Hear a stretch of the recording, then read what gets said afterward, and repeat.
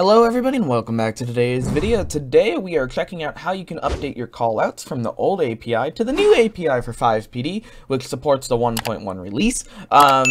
Callouts should be backwards compatible for a little while, I believe, but it's always better when you are making callouts to update to the latest API version to make sure everything works correctly, because there could still be bugs and other things.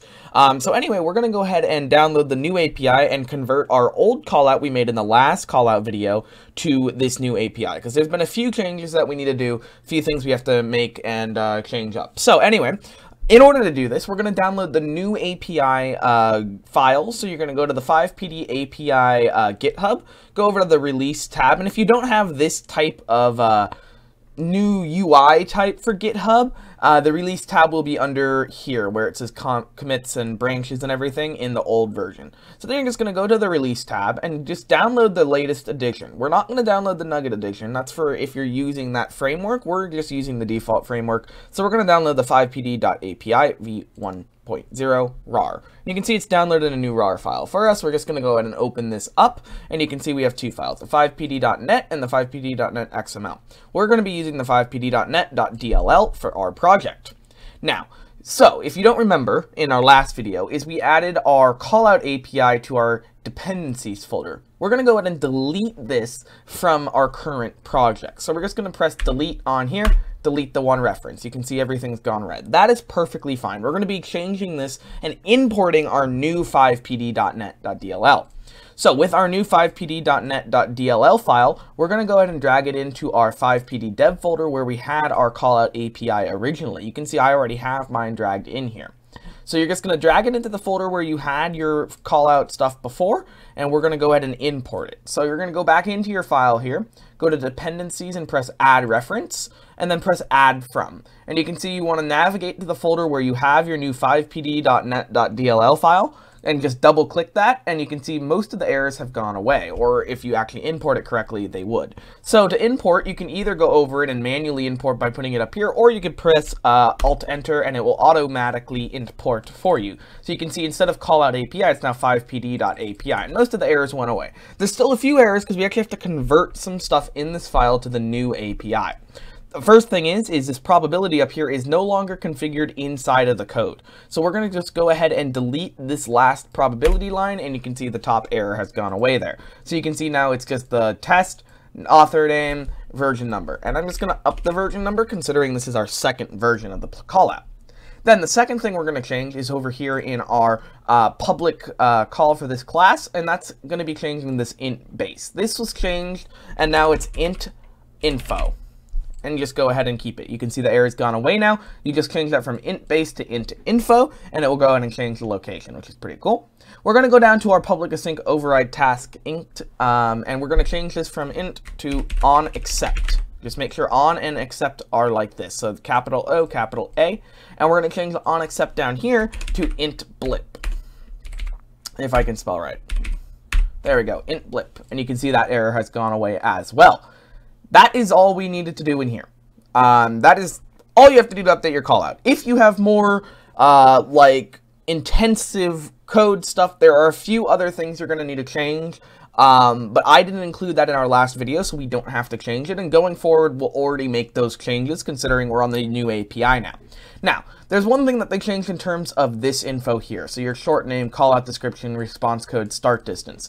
If you change like your short name or your callout description or anything, you're going to have to call update data, update that in the MDT. I'm just going to call it right here so we can use it in a future video. You just put update data, and it will go ahead and put this in the MDT as you update it. So if you update it somewhere else in your callout, you just put this info again and then update data. So if you change your location or change your response time, you would do that. I'll just keep it here for this video. Your export is the same way, but we do have the option of adding a configure file now. So we're going to go ahead and do that. So just build your project just like you would in our last video. So we just build our project.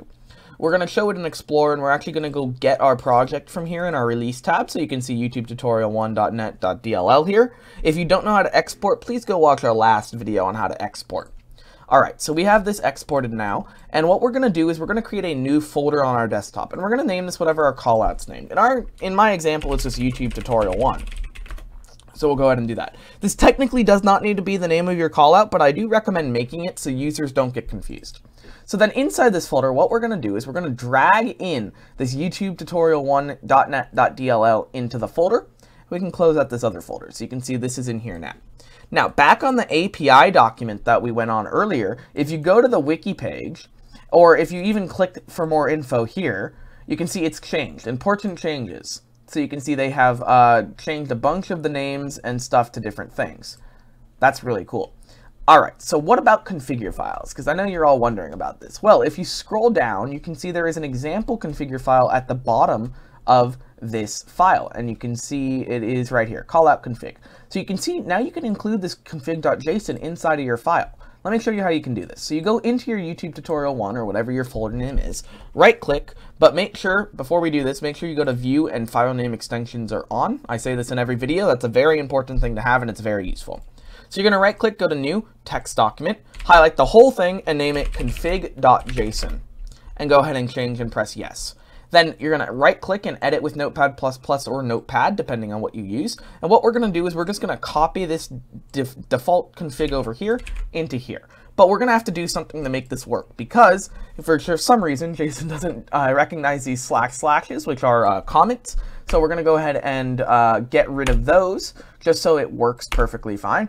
And then considering we don't have any department set up, we're going to change this to null right down here. So we have ignore distance false, minimum timeout 0, probability 1. If we want our callout to be very, very, very like always going off, we can change it to 3 or 2 or 1, depending on what you want to do. And then your department will be null. Go ahead and save this. Now this is what you're going to give and put inside of your server folder. So you can see I have my callout folder here. You'll probably zip this and then upload it to the forums or something.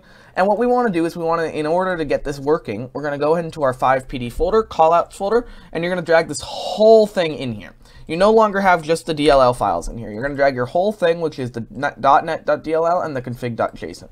Well, it would work if you just drag the DLL in. It doesn't make sense now that people can configure stuff in a configure file-like environment. So it's better to have this in the first place.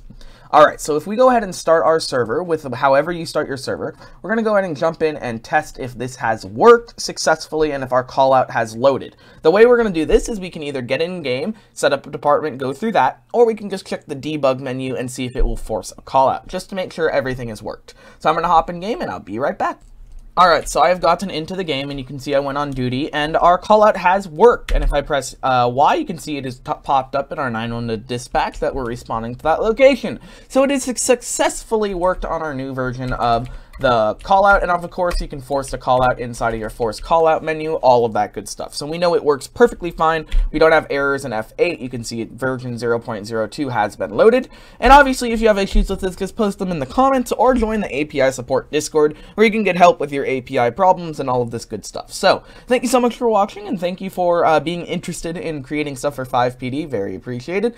And hopefully you can come back and learn more when we release the next episode and we get a little bit more in depth of spawning vehicles, getting people into vehicles, and all that good stuff. That hopefully will be coming later this week or next week, depending on my time frame. Anyway, thank you so much for watching, and I'll see you next time. Goodbye.